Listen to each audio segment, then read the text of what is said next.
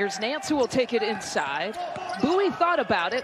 He's going to have to lift it, and he does. There was 4 seconds left on the shot clock. That's a nice finish with his left hand. At least I love that play. 8 seconds to shoot. Isolation again for Geo Baker. He was trying to find Mulcahy, but didn't quite have the angle for it. No, it's good team defense by Northwestern.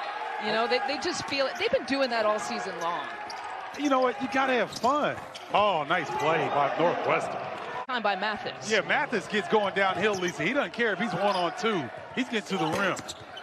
Barry will size it up. Generate your own offense from the bench. Get your teammates excited.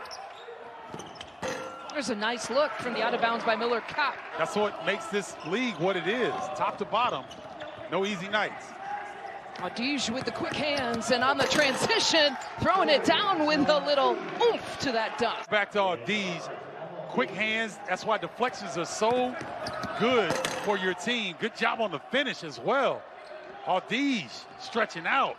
Rutgers and Northwestern, after the Scarlet Knights have given it up the last 2 possessions. Kopp will pull and fire and hit. Miller Kopp on the other end. A little bit of a ball exchange, and both Pete Nance and Ryan Young were there as well. Young dropping it off to McConnell, who turns it over. Northwestern has some numbers. Kopp will take it himself. Audige taking it, dropping it off to Young with the finish and the bucket. You can count it. Take quickly enough. Look at Audige. He's got 3 Rutgers defenders around him. Young does a good job on up fake, takes a hit, concentration, finish. And lo and behold, ladies and gentlemen, you know, because when Jacob Young can come off the bench and score like that, Mathis is feeling pretty good about himself, and Audige is feeling real good about himself. But I think Rutgers still has enough firepower without Harper Jr. That sparked them to get back into this game.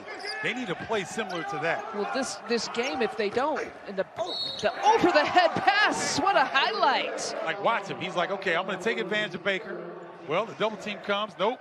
I'm a hook pass to my man Miller Kopp, cutting to the bucket. Strong enough, uses his left hand.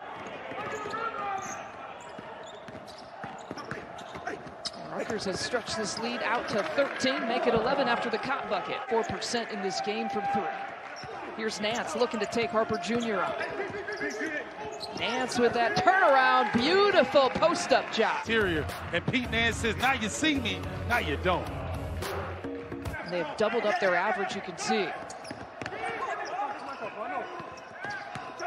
Audige with another crack at it. And a little bit too much, too late, possibly. Very sloppy on both sides, and you know, you'll be happy if you get a win, but got a lot of things to shore up. You see Chase Audige.